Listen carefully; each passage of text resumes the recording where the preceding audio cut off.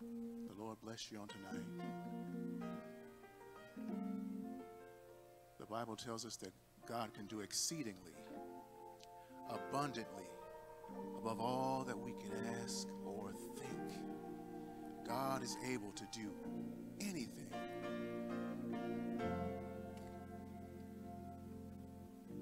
Above anything that we can think about, all of our situations and our issues that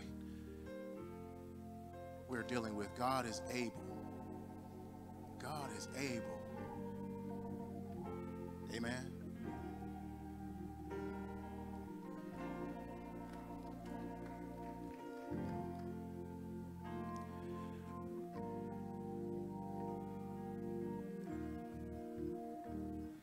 Exceedingly,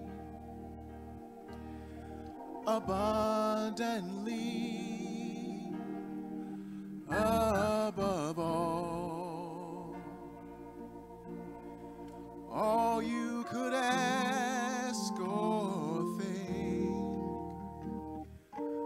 according to the power that worketh in you. It worketh in you. God is able to do just what he said he would do. He's gonna fulfill every promise to you. Don't give up on God, 'cause he won't give up on you. He's able. Hallelujah. God is able. Hallelujah, hallelujah. He's able. Can you sing that with me? One more time. Oh, God is able to do just what he said he would do. He's gonna fulfill every promise to you. Don't give up on God, 'cause he won't give up on you. He's able. Hallelujah. God is able. Yeah. He's able. Oh, oh, God is able to do just what he said he would do. He's gonna fulfill every promise to you. Don't give up on God, 'cause he won't give up on you. He's able. Oh, oh, he's able.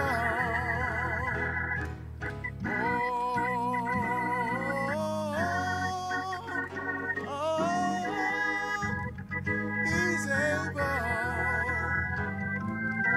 He's able. He's able. He's able. He's able. He's able. He's able. He's able.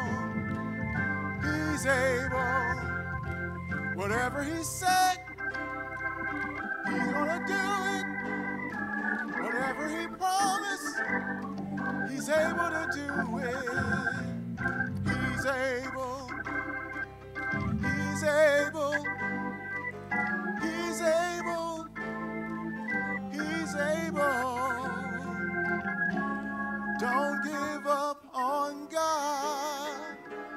'cause he won't give up on you.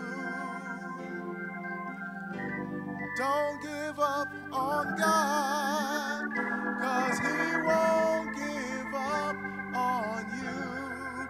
He's able. Hallelujah. Bless the name of the Lord. Bless the name of the Lord on tonight. Hallelujah. He's able.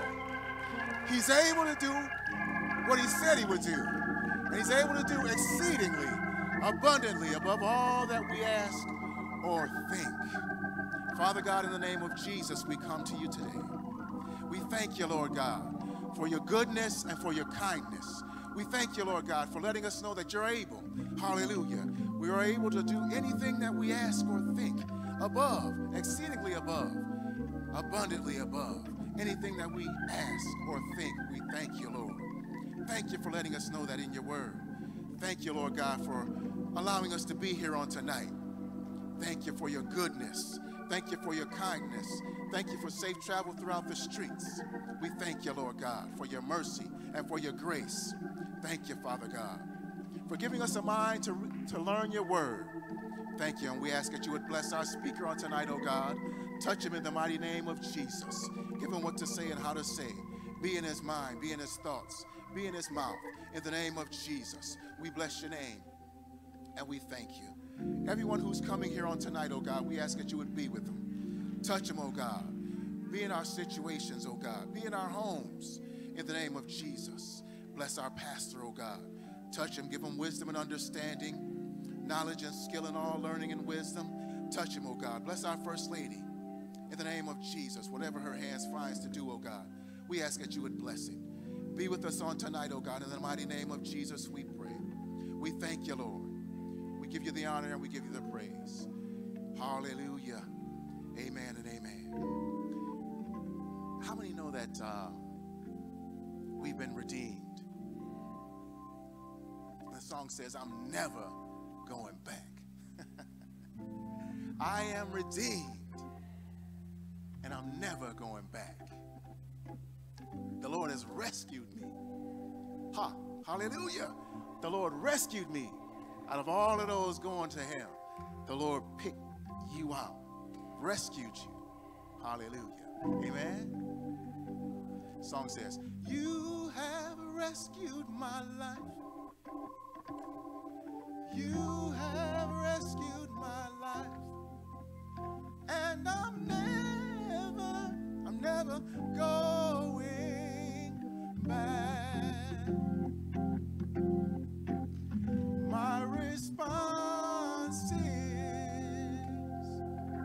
hallelujah. You're my redeemer. Hallelujah. You have rescued my life.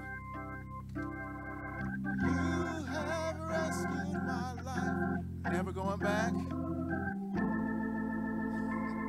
Never going back. My response is,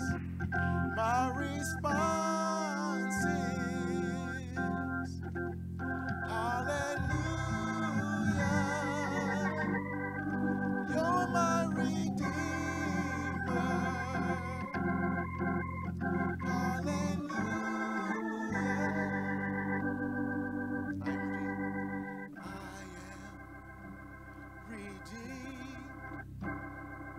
Bought with a price.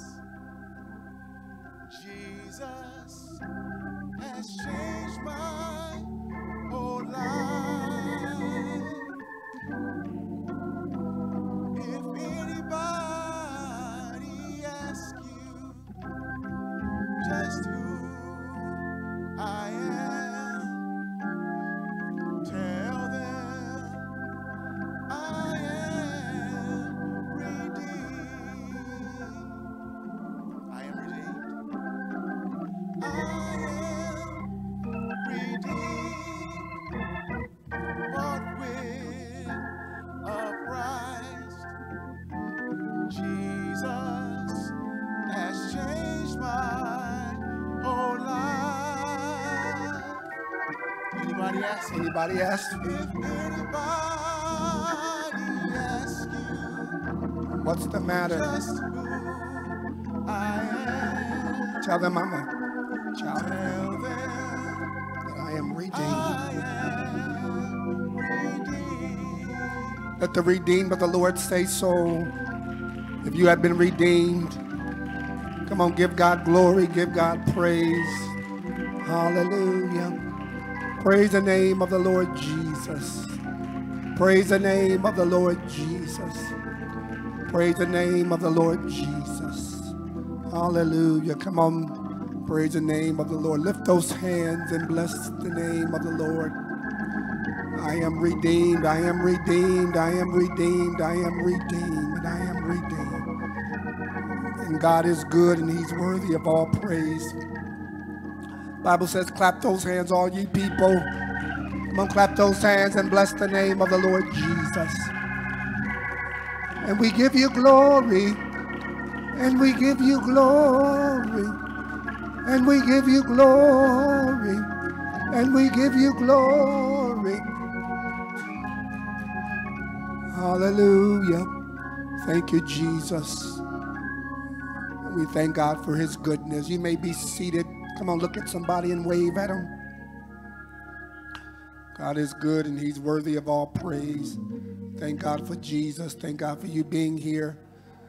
We greet all of the YouTube and Facebook listeners, all the members who have tuned in virtually, and all the members who are here. We thank God for you, and we thank God for God being God, and we thank God for the song that I have been redeemed. You don't know who I am. You don't know what I am about. I'll just tell you that I have been redeemed by the blood of the Lamb. I have been redeemed by Jesus Christ, and I am saved by his power divine. Life now is sweet, and my joy is complete, for I am saved. God bless you and God keep you is our prayer.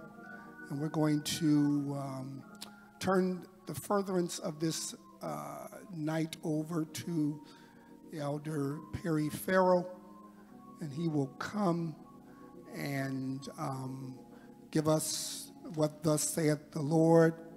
We're going to pass out some handouts he has for us. But let's appreciate this man of God as he comes and shares the word of God. Let's say, God bless Elder Perry Farrell.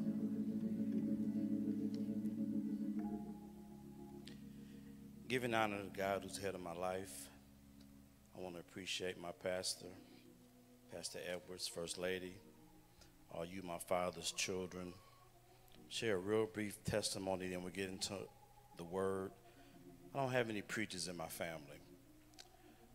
42 years ago, my father was vacationing in Montreal, and he fainted, just fell out.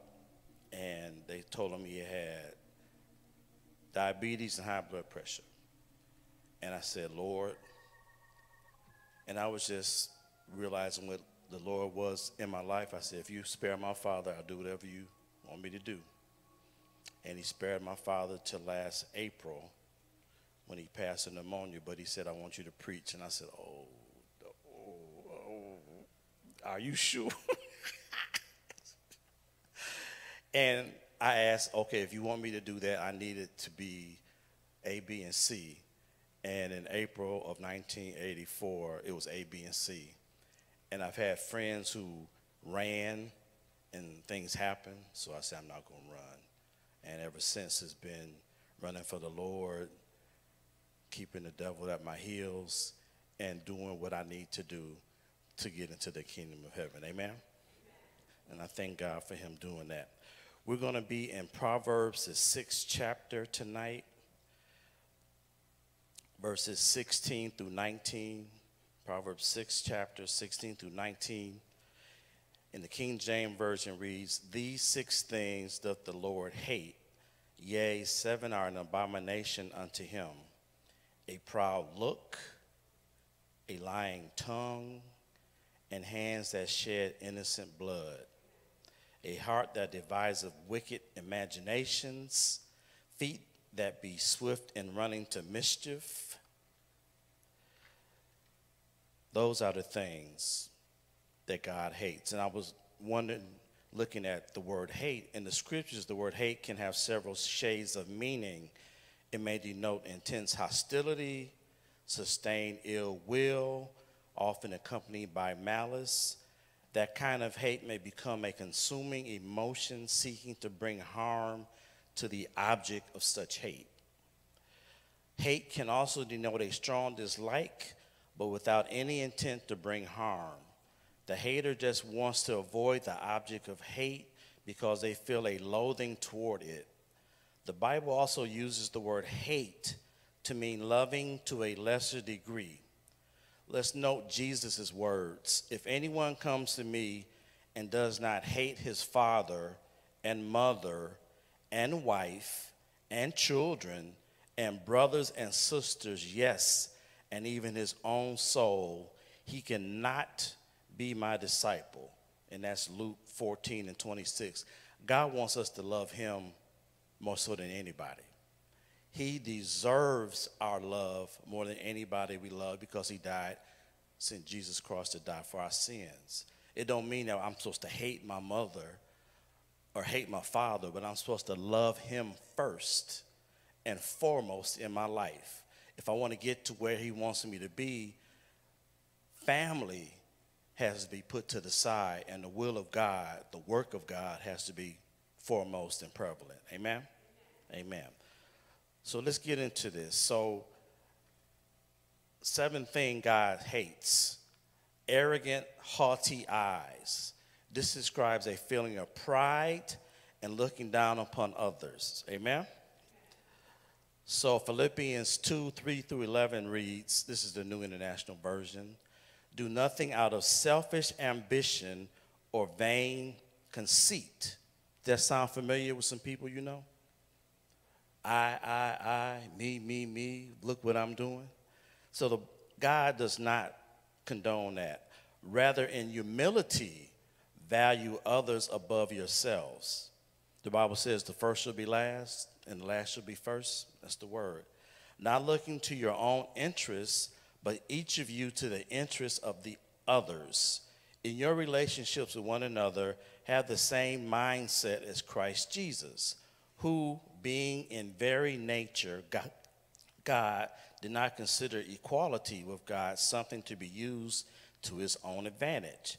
Rather, he made himself nothing by taking the very nature of a servant and being made in human likeness, and being found in appearance as a man, he humbled himself by becoming obedient to death, even death on a cross.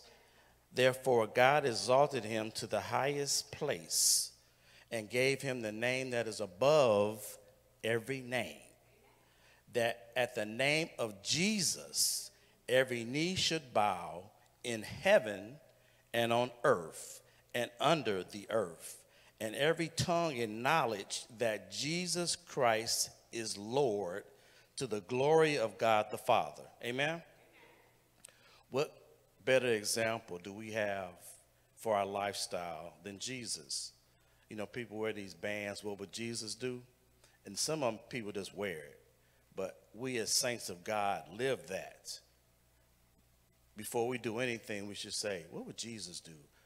How would he handle this situation? Would he turn the other cheek? So we have to be Christ-like in all that we say and do. Amen? When we begin to think of ourselves more highly, we run into problems. Christ living in us, and that the old self is now dead. Amen? 2 Corinthians says, I have been crucified with Christ, and I no longer live, but Christ lives in me. The life I now live in the body, I live by faith, and in the Son of God who loved me and gave himself for me. Amen? Jesus did it all. All to him I owe. Sin has left a crimson stain. He washed it white as snow. Amen? And that's what we live under. That's our example. He's our role model. He left the book for us to follow his footsteps. So that was arrogant, haughty eyes. Next is the lying tongue. A lying tongue is one that speaks falsehood knowingly and willingly with an intention to deceive others. So you know we have people in the pulpit who are deceivers. Amen? We have congregations that are deceivers, that are not preaching the word of God, but preaching something that they feel is of God. There's some that preach that if you're not baptized in the name of Jesus, you can't go to heaven. Amen? I had a young lady tell me, you're not going to heaven because you weren't baptized in the name of Jesus. So I said, we both get there, then we'll talk about it. We'll see. If we both get there, we'll have a conversation with God about it. Amen? Often believers feel superior to other. Okay. It is most detestable evil to God to lie. God, who is God of truth, nothing we do causes us more closely resembling the devil than to lie. Amen? John 8:44 reads, you are of your father, the devil, and your will to do your father's desires. He was a murderer from the beginning and has nothing to do with the truth, because there is no truth in him. When he lies, he speaks according to his own nature, for he is a liar and the father of lies. Amen? The Bible makes it plain who the devil is. He is the author of lies and confusion. Amen? And then we talk about hands that shed innocent blood, which is a deep topic. This refers to cold-blooded murder. We may never have orchestrated killing someone or never have touched a gun or a knife, but in Matthew 5:21 and 24, it reads, you have heard that I was said to those of old, ye shall not murder, and whoever murders will be liable to judgment. But I say to you that everyone who is angry with his brother will be liable to judgment. Whoever insults his brother will be liable to the council, and whoever says you fool will be liable to the hell of fire. So you are offering your gift to if you are offering your gift to the altar, and there remember that your brother has something against you, leave your gift there before the altar and go. First be reconciled to your brother, and then come and offer your gift. We can't come to the altar with bad intentions. We can't come with evil or being upset with someone and be able to say, God, hear me. We have to wash all that away. We cannot have an alt against our brother. Amen? If we want our prayer to get through, if we want to live righteous in God, we have to cleanse ourselves of all that and be righteous. Righteous means right standing with God. Amen? Amen. Hands that shed innocent blood. So we know murder, there are murderers, they get life in prison. And some give their life to Christ while they're in jail. Some say, I've changed, but the penalty is still there. Even though you might give your life to Christ in church, in prison, and try to live a Christian life, the penalty is still there. We are subject to the things that we do wrong, and we have to pay for them. Amen? Amen. And it's just a tough thing that people spend the rest of their life in jail, but then some of them give their life to Christ. And some of them lead productive lives in prison. But the point is, you took a life. And the Bible talks about taking a life. And God does not condone us murdering anyone. Amen? Amen. So it says in Matthew 3:15.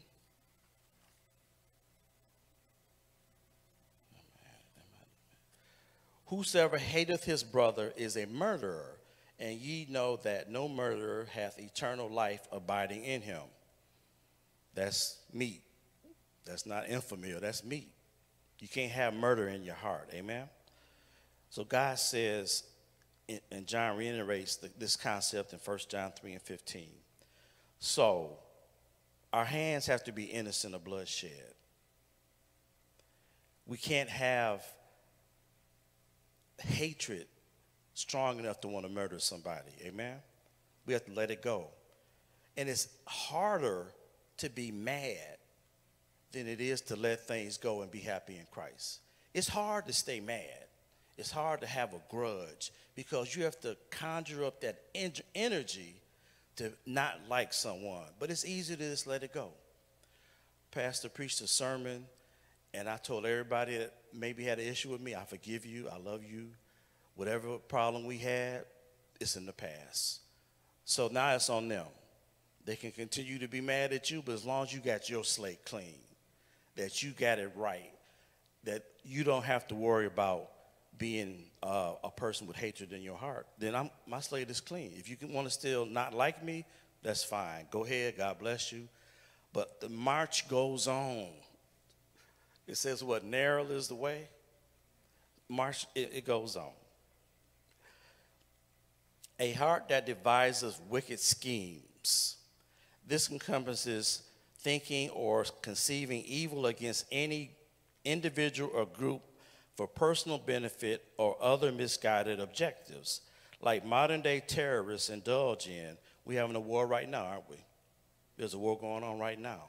And it's all due to people devising schemes to make other people feel inferior. Amen? Any sin is basically a wicked scheme. David sinned against Uriah the Hittite, and Bathsheba comes to mind, and it's in 2 Samuel, the 11th chapter. The heart of an evil man continually contrives schemes to bring others to ruin, whether physically or spiritually. Amen? And both are harmful. If your spirit's not right, it can have a direct effect on your physical. Amen?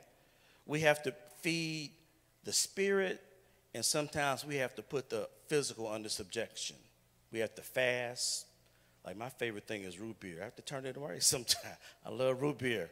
I have to turn it away. I got to put it down. No, I can't have any this month because I'm trying to do something to get to God to make me feel better in my walk. Amen? We all have something that we really like, that the body is pleased with. And sometimes we have to turn away, turn the plate over, and get with the Lord.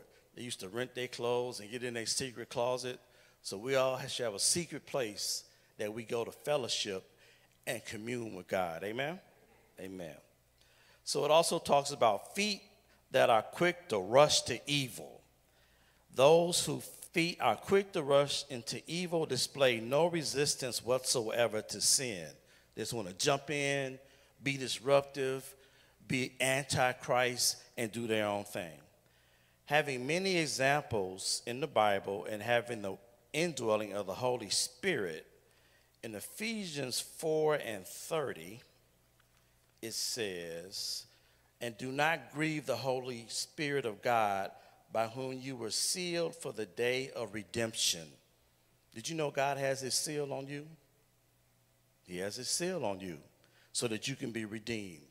And when the woman saw that the tree was good for food and that it was pleasant to the eyes and a tree to be desired to make one wise, she took of the fruit thereof and did eat, and gave also unto her husband with her, and he did eat. We know we're talking about Adam and Eve. Amen. The Lord said, don't touch that tree. So leave that alone. But the devil, the serpent, got in her thinking and corrupted her, and she took Adam along with her. Amen. Amen. So in the Garden of Eden, Eve had the first experience of temptation. Amen.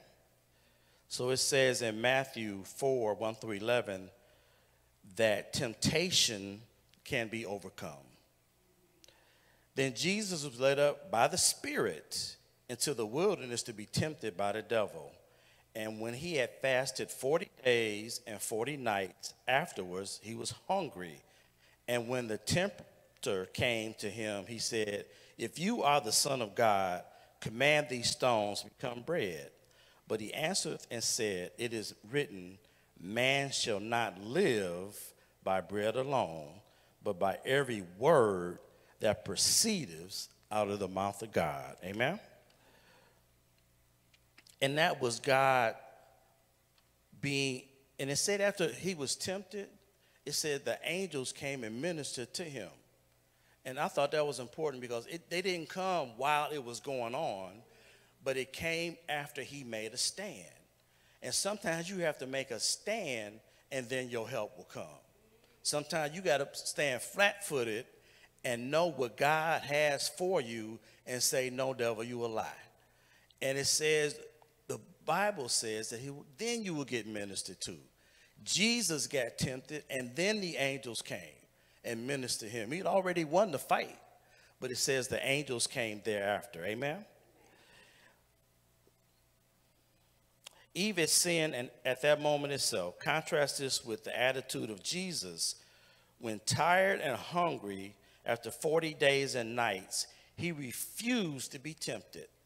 When you're at your lowest point, when you're at your lowest spiritual hunger, God will intervene for you and be your strength, a very present help in a time of trouble.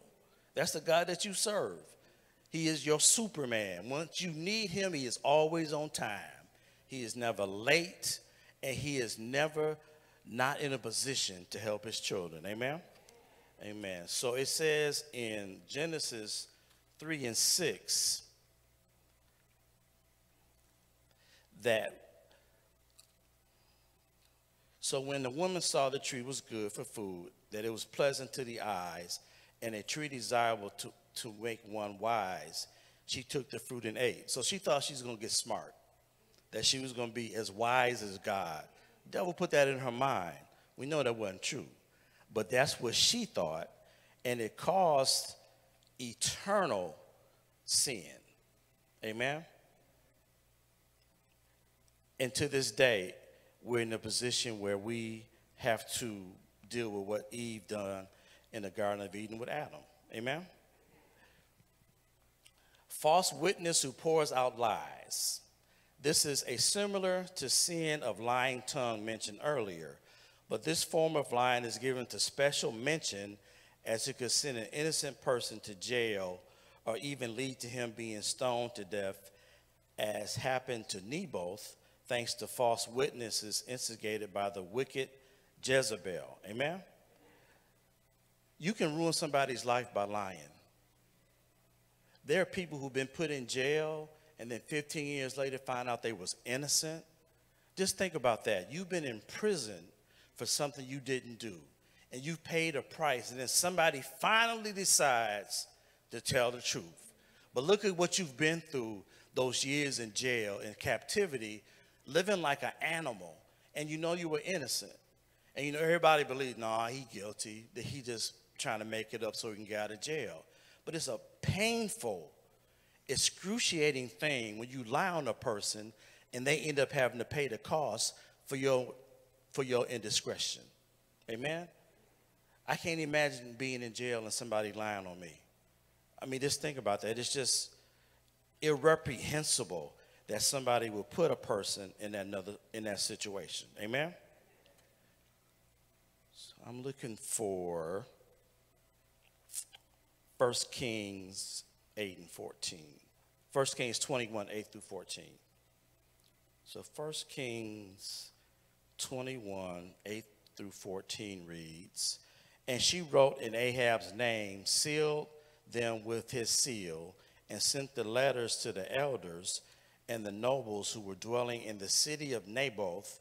She wrote in the letters saying, proclaim a fast and seat Naboth with high honor among the people, and seat 2 men, scoundrels, before him to bear witness against him. This is a setup. That's a plot. Saying, you have blasphemed God and the king, then take him out and stone him that he may die.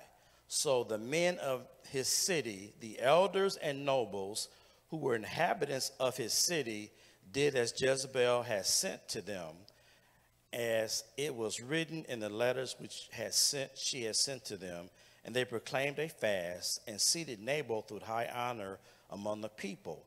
And the 2 men scoundrels came in and sat before him, and the scoundrels witnessed against him against Naboth in the presence of the people, saying, Naboth has blasphemed God and the king.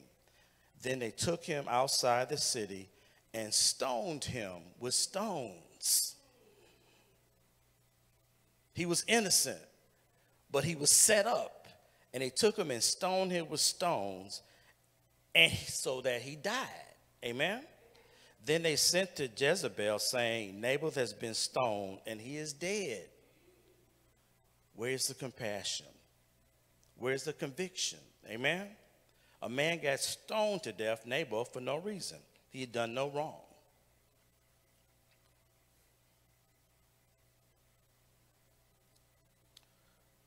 Colossians 3:9 and 10.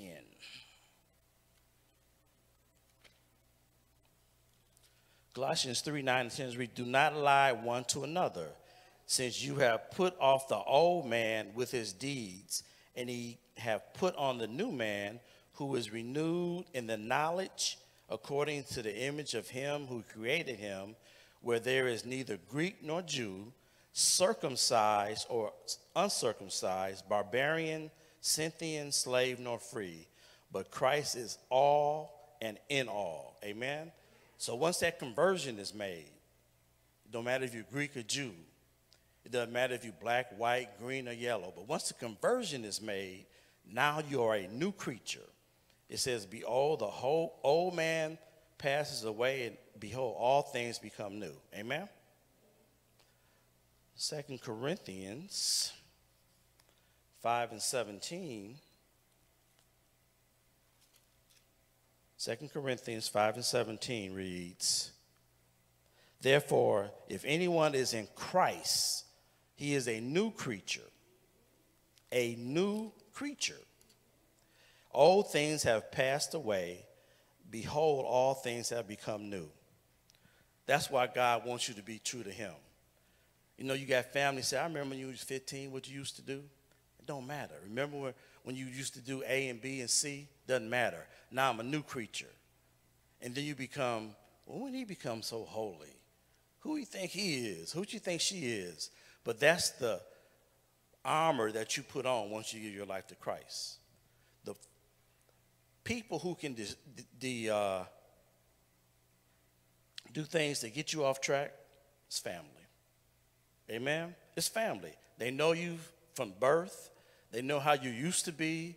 They know your habits. They know how your style was. And then you march in and say, I'm saved. I'm sanctified. I'm Holy Ghost filled. And they start looking at each other like, what are they trying to prove? So that's why God says, put him first. Put his goals in your life first. Make him the head of your life. And if mama don't want to come along, so be it. If daddy don't understand, so be it. I remember I preached a sermon, and my daddy walked up to me and said, well, I'm still your daddy. He said, I'm still your daddy, but I had to do what thus saith the Lord. Yeah, you still my father, but I have to do what thus saith the Lord. Understand, sometimes family's not going to understand you, and that's okay because God understands you now. We have a new family. We are all family now. Amen? Amen. That was a rough one. That was a rough ride home. That was a rough ride home. And then Matthew 5 and 9 says, blessed are the peacemakers, for they should be called the sons of God. Amen? God wants peace. He wants peace in our life. And when things come to disrupt the boat or rock the boat, we have what? A Savior to pray to. He told Peter what? Upon this rock I will build my church, and the gates of hell should not prevail against it. Amen? When your feet is on a rock, you feel safe. But get on some sinking sand. Get on some sinking sand and try to get your footing, because that sand's going to sink. And as you sinking with it, you reaching for help. Amen? You see those movies that they throw them a bush just in time and pull them out. But God puts us on a solid rock. He makes sure that we are in a safe place. He will let no hurt, harm, or danger befall us. Amen? He says our seed won't be begging bread. And that's the word. So we have a Savior, a heavy load sharer, a burden bearer. We have a doctor in the hospital. We have a lawyer in the courtroom. And God does not leave us comfortless. He does not. He makes sure his people have a lifeline to salvation. We make mistakes. We have things that we have to grapple with every morning. Lord, forgive me. Lord, start me on my way. Lord, thank you for being with me. You know, there's people who want to praise God and can't. They have strokes. They have physical ailments, and they can't praise God. So let everything that have breath praise ye the Lord. God don't want you to have to get jump-started to start praising him. If you think about where you were, if you think about where you could have been, when you think about what he's brought you from, that should be an automatic praise in your heart. You could have been dead and gone. You could have not survived COVID, but God saw fit to make sure that you were spared to give a testimony. He don't want you to keep it under a bushel basket. He wants you to spread his good news. Amen? Amen. He has done all that he needs to do, and we need to follow suit. We should never be scared to tell somebody about God. Never, not at work, not on the playground, not at our functions. We should never be afraid. It was one New Year's Eve, and I got saved, and, you know, they partying and drinking, and me and another brother started talking about God, and we looked up, and everybody had left the room. Everybody left the room. They didn't want to hear it. I'm talking 25, 30 people. We looked up, and they were gone. Because what? The word of God either draws you or it drives you. It drove them downstairs for some Hennessy and whatever they was drinking. They were having a good time, but we were talking about God. Amen. It was New Year's Eve. I don't care if it's Christmas Day. It could be Thanksgiving. You should always, always want to talk about God. Amen. So we have brothers who stir up dissension. They want to keep stuff going. They want to cause controversy. They walk in looking who they can knock off the rhythm. And God hates that. Anybody who wants to disrupt God, he hates that. Anybody who wants to put themselves first, God hates that. Psalms 133:1 says, behold how good and how pleasant it is for brethren to dwell together in unity. If you walk in a church and there's a lot of strife and mischief, just turn right on around, go out the door, get in your car, and go home. Because God ain't in there. Peace and harmony rule in God's environment. Amen? We come in wanting to worship and praise. We come in wanting to get filled up because sometimes we get here, we on empty. But by the time I leave and walk out that door, I should be rejuvenated and revived because something has been said to let me know that God is able to get me through another week. He's able to solve my problems. He's able to lift me up on solid ground. Amen? So when we leave out of here, we ought to be between the music and the sermon and the Spirit of God being in this place, we ought to be uplifted. Amen? We don't deal with dissension and brothers in here. We just, hey, the door's right there, you can leave. Amen? We are a family in Christ. We might not know each other's names sometimes, because I'm still learning names, but I know that I'm in the family, in the household of faith. Amen?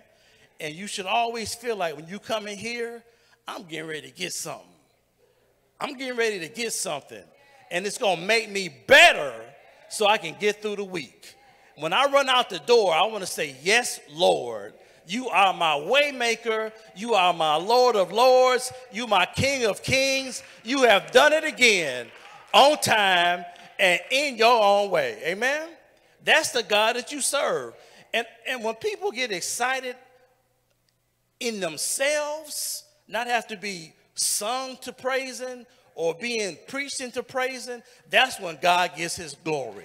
Amen? Because it says, hallelujah, hallelujah is the highest form of praise. Amen? So when I say that, God know I mean business. And I can say it soft, or I can say it loud, but as long as it's in there, something on the inside, something on the inside is going to move me to praise God and in his glory because he deserves it. Amen? Amen. Give God some praise.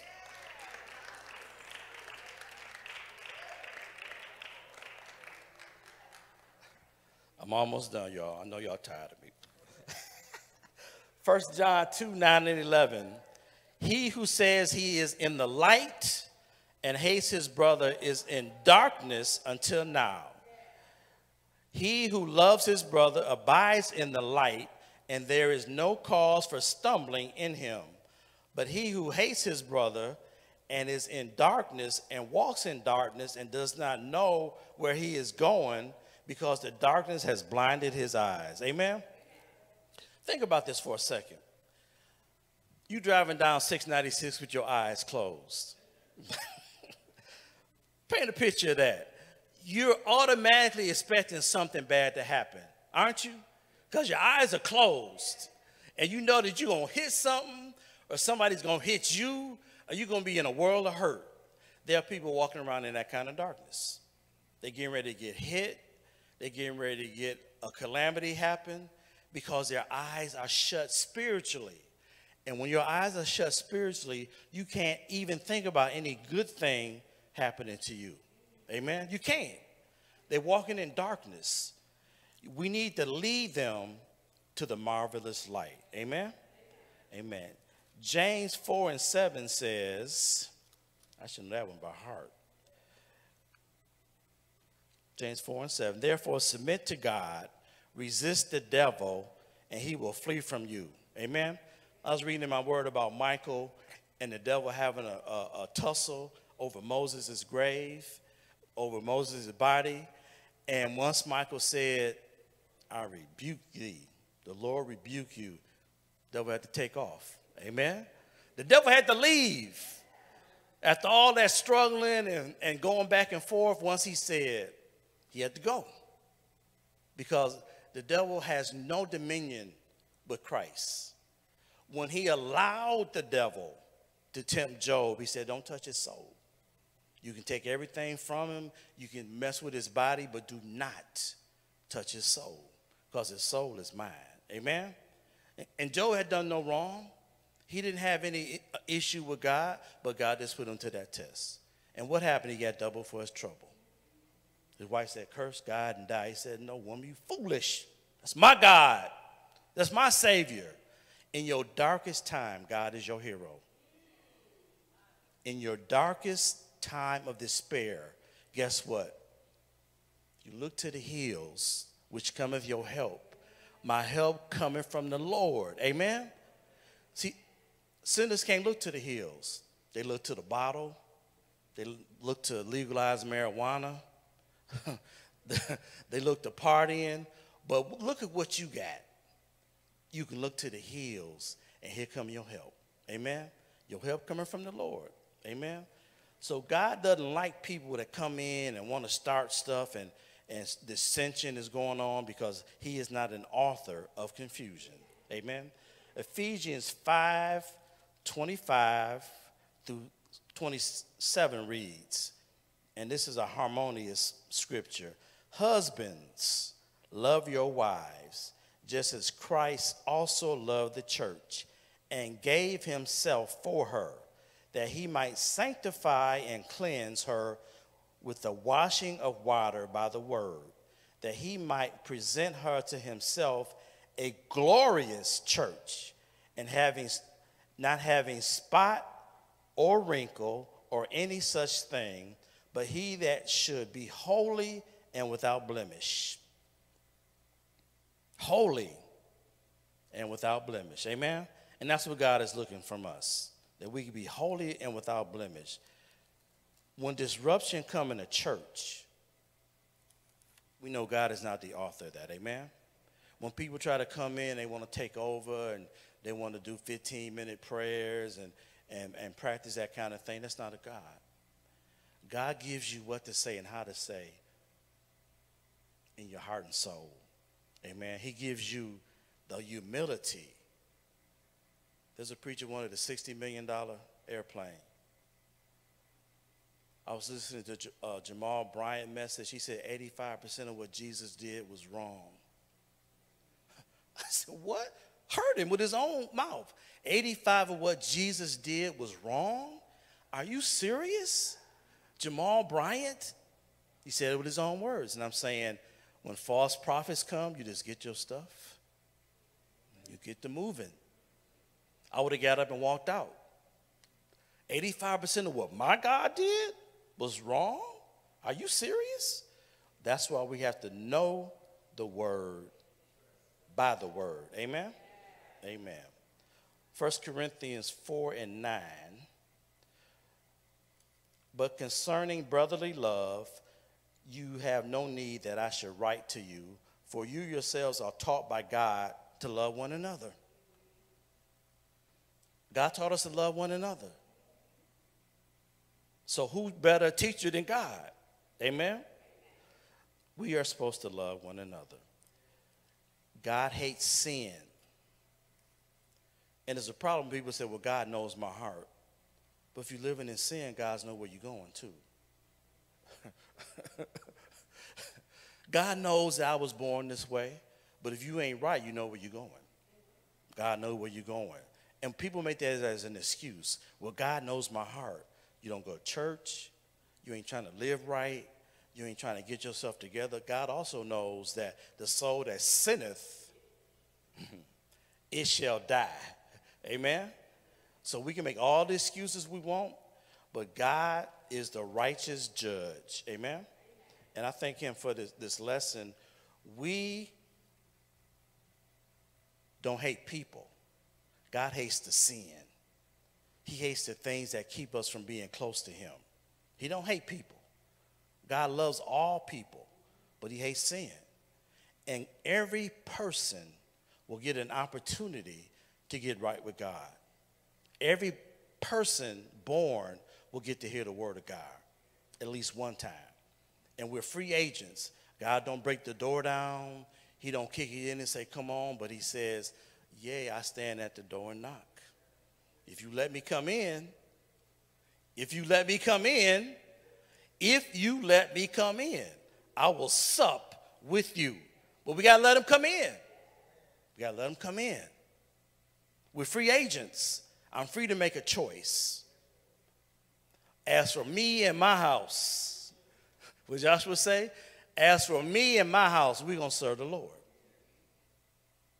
And when somebody step in your house, they should feel something different. People can't smoke in your house. People can't drink in your house. People can't curse in your house. They can't. As soon as they step in the door, you got to set boundaries in your environment because your house is where God dwells. No drinking, no smoking, no cursing, not in my house. And feel free to invite yourself to leave if you don't like how I do things. Amen? It's not a popularity contest. It's not. I'm not trying to be the most popular because if you love God, a lot of people are not going to like you. 30 years I dealt with folks that didn't like me. 30 years I dealt with a depression because everything I did wasn't enough. But guess what? Every time I got on my knees, everything I thank God for what he did in my career. I knew that it was a God-led career. Amen? Everything he allowed me to do, he let my enemy, and I'm going to sit down, he let my enemy become my footstool. Amen? When they thought I was in the grave, they looked and wasn't nobody there. When they thought they had buried me, where he go? Because my God lifted me up and he placed my feet on solid ground. And the devil is a lie. And he couldn't hold me down because I give all the credit to my God, your God, our Father. So don't let nobody get you distracted. Don't let the job tell you that you can't do what you need to do because that's all about the devil trying to distract you. Amen? Amen. I thank God for this time. I thank you for all you, my Father's children, and keep praying for us one for another. Amen? Amen. Hallelujah. God bless. God bless. God bless. God bless. God bless the word. God bless the word. These 7 things God hates. And he went down the list. And the key thing that he said, God never said he hated people. He hates the sin. And this list represents the sin or the things that people do that is not of God. And we thank God for the word. Let's appreciate Elder Perry Farrell. God bless you. Wonderful word. One of those examining words, one of those words that you look in the mirror. You know, you put something on, you look in the mirror to make sure you're okay. And one of these reminding words that, Lord, I don't want anything that's not like you in my heart. Come on, lift those hands and say, Lord, search me. If you find anything that's not like you, take it out or reveal it to me so I can get myself straight. I don't want to miss heaven. I want to be right. I want to be whole. And we appreciate that. And a lot of times, as I was listening to this, a lot of times we'll go to this scripture and we'll only stop at pride. But these things are equal. And God doesn't like these things. So not just the proud look or the haughty eyes, the lying tongue, the hands that shed innocent blood, cold-blooded murder, a heart that devises wicked schemes. That's just an evil person, these modern-day terrorists and people that just hate. And you can look at what's going on with Hamas and Israel.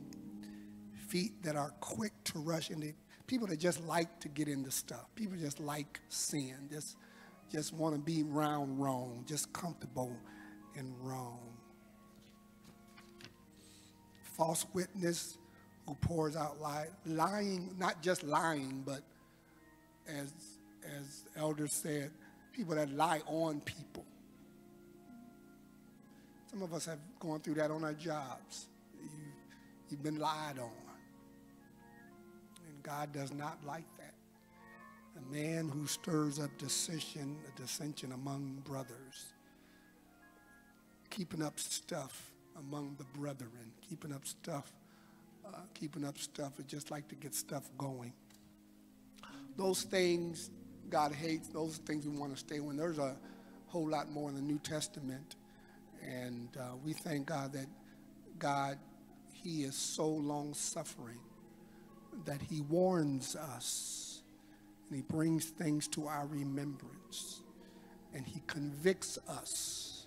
So we thank God that when we are saved and we want to do right and we have the Holy Ghost, he can convict us.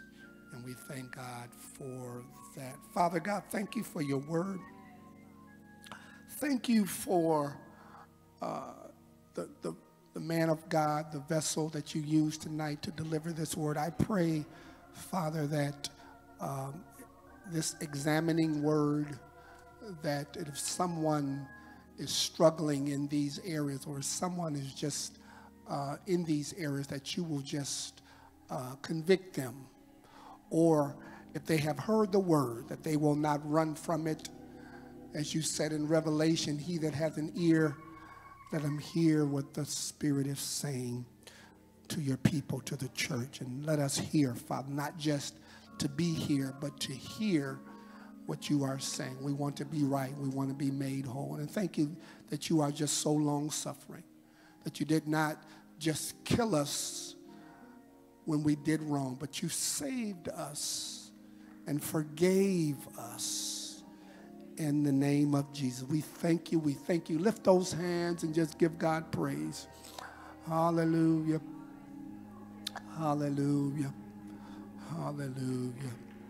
Thank you, Jesus. Hallelujah. And we praise your name. We praise your name. Lord, we'll be careful to give your name the praise and all that you will do. In Jesus' name we pray. Thank God. Amen. You may be seated. Come on, look at somebody and say, and the best is yet to come. Amen. Looking forward to what God is going to do. Looking forward to what God is doing. And we don't know in the world all that's going on, but even when you read Ezekiel, and it says the nations will come against Israel. Israel is where Jesus will come back. That region, according to Revelation, according to Daniel, according to Ezekiel and other places in the Bible that talk about the end time, Jesus is coming back.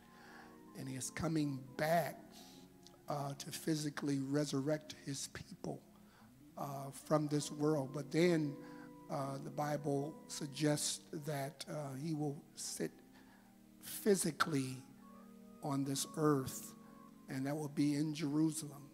And but in that time before he comes, the Bible says that Magog and Gog will come against Israel. No one knows, no theologian knows what Magog is. So we believe that it's an evil nation that will come against Israel. Last time Israel went to war, I think it was 1973. Now they're at war. We don't know if this war is what the Bible's talking about, but when things like that happen, you better be on alert that Jesus is soon to come. He is soon to come. He is soon to come. And Israel will prevail because that's God's chosen people. And we just pray for what's going on. We don't know everything. We know what the Bible tells us, and studying the end time or eschatology could be somewhat confusing. And I've taught on it once, and I'm going to go back to it. I've taught on it a couple of times. But just remember that Matthew, the 24th chapter, I believe, Jesus just sums it up like this. And I tell people, when you start trying to figure out what's going on in the world, read Matthew 24. And Jesus basically said this: I'm coming back, and you don't know when, but you better be ready. So Jesus is coming back, and we don't know when he's coming back, but you better be ready when he comes. The signs of the time are everywhere, and there's a brand new feeling in the air. Keep your eye upon the eastern sky. Lift up your head. Redemption draws nigh. And we thank God. So we don't know what's going to happen to the UAW that's going to affect the economy. So you be mindful. Be mindful that the economy will be affected, especially this metro area. But there's a lot of things going on. So pray. I said all that to say pray for this nation. And pray that God will give grace and mercy. What is our consolation? Isaiah said, tell the righteous it will be well with you. So it's going to be well with the righteous. It's going to be well with the righteous. That's why you never hear me in the pulpit talking about gas prices and talking about inflation, because the Bible says, my God shall supply all your needs according to this economy? No, according to his riches in glory. So we're aware of what's going on. We pray for one another, but we know that God will take care of us if we stay with him. Do I have a witness out there? Amen. God bless you. God bless you. Thank you, Elder Farrell. Thank you. Awesome word. Awesome word. Awesome word. We appreciate the scripture.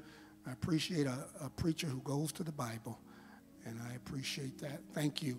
Thank you. It's something to take home with, take something to mull over, and you can let that be your devotion, and just look at that, and just, if you're not there, thank God that, God, I am not where this scripture says I am, and I thank you for that, and I pray for those who are needs to be delivered. God bless you. Friday, you don't want to miss Friday. I'm inviting all of you here Friday. The caterer was here early, dropping off some materials, and the Life Center has been set up. So we got the tables out. So we're expecting you to come out 7 o'clock on Friday. 7 o'clock on Friday to have dinner with us. You can come out and have dinner. It'll be on First Lady and myself and the Tuckers. And pray for Sister Verna Tucker. She thought she could fly in, but you know, she's working. She's on assignment, and she cannot come. And we talked to her. She cannot come, but Deacon John Tucker will be here. But come have dinner with us. Chef Diallo, I think his name, Chef Diallo, a new chef we're using this year. So let's come out and just enjoy the fellowship time. Of course, tomorrow is prayer conference call. Thursday is prayer here in the sanctuary. And Sunday we'll be here in worship and fellowship. And then, of course, 5 o'clock Sunday, Mother Morass and Team Ahava will be here. So stay tuned for a wonderful time of fellowship. That's one thing I do miss. I do miss fellowship.